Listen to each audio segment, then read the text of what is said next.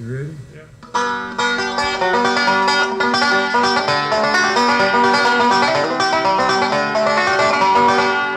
Where you want to come in? When you get ready for that? I said I was ready, but I didn't know what to do. When I go, well, I don't know, just come in.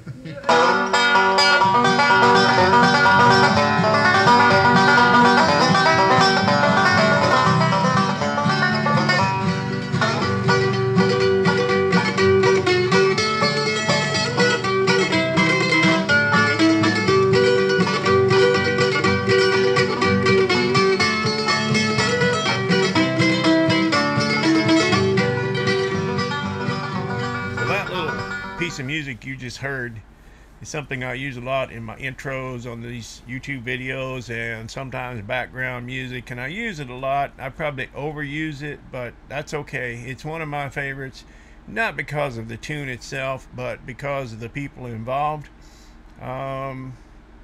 People playing that music was yours truly on the rhythm guitar, and a gentleman by the name of W.C. Westmoreland, who was a buddy of mine that's since passed on.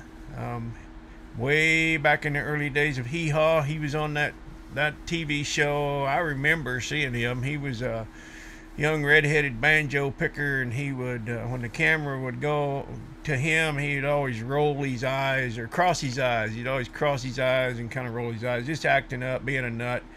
He was a fun-loving guy, and he passed away a few years ago. And the other gentleman in that music track was a dear friend of mine by the name of James A. Perkins. He played the mandolin, and boy, he could pick the thunder out of that thing, I'll tell you.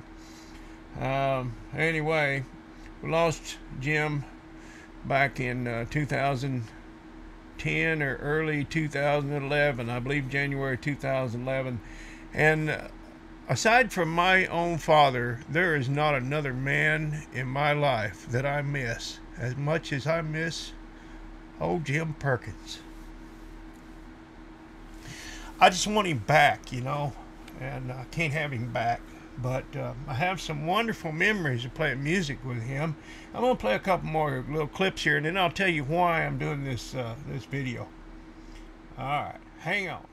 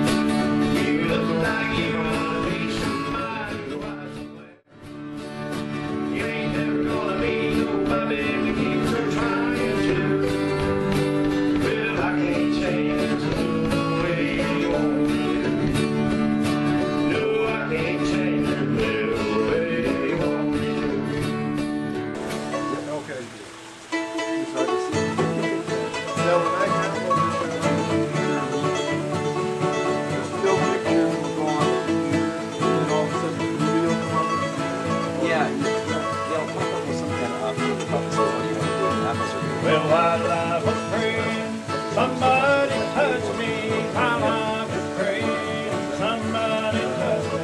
While I was praying, somebody touched me. Must have been the hand of the Lord. We're going to glory, glory. Somebody touched me. Glory, glory, glory. Somebody touched me. Glory, glory, glory. Somebody touched me. Must have been the hands of the Lord. Go, man. I mean, I can't read my card. If I just go and shut this off, it's still there. No, you can shut it off. That's where usually was. Well, while I was singing, Yeah. somebody Actually, touched me. yeah. While I was singing, Yeah. somebody Actually, touched me. yeah. While I was singing, somebody touched me. While I was singing, somebody touched me. My friends and hand out Okay, the purpose for this video is I'm trying to gather a bit of information from my sister, my adopted sister, call her sis. Jim's widow is putting together a little kind of a shadow box she's making for her daughter as a Christmas present, and it will include, as you see here, Jim's photo when he was in the Air Force, and one of his dog tags, and a medal. There's a couple of medals, or maybe it's two pieces to a medal. I was not in the military. I don't know about these things, and that's why I'm about to ask you folks for some help. Also is his his military issue New Testament, I guess. I wonder if they still do that. I doubt it, the way the world is today, but I could be wrong. I hope I am. Anyway, someone who is in the military, I have a question for you. When Sis was gathering up these items to put in this little shadow box, she's going to recess that New Testament back into that styrofoam and attach everything and then put it in a frame under glass. But she found these items on the right there, that metal. I'd call it a metal. I don't know. It's a ward of some kind.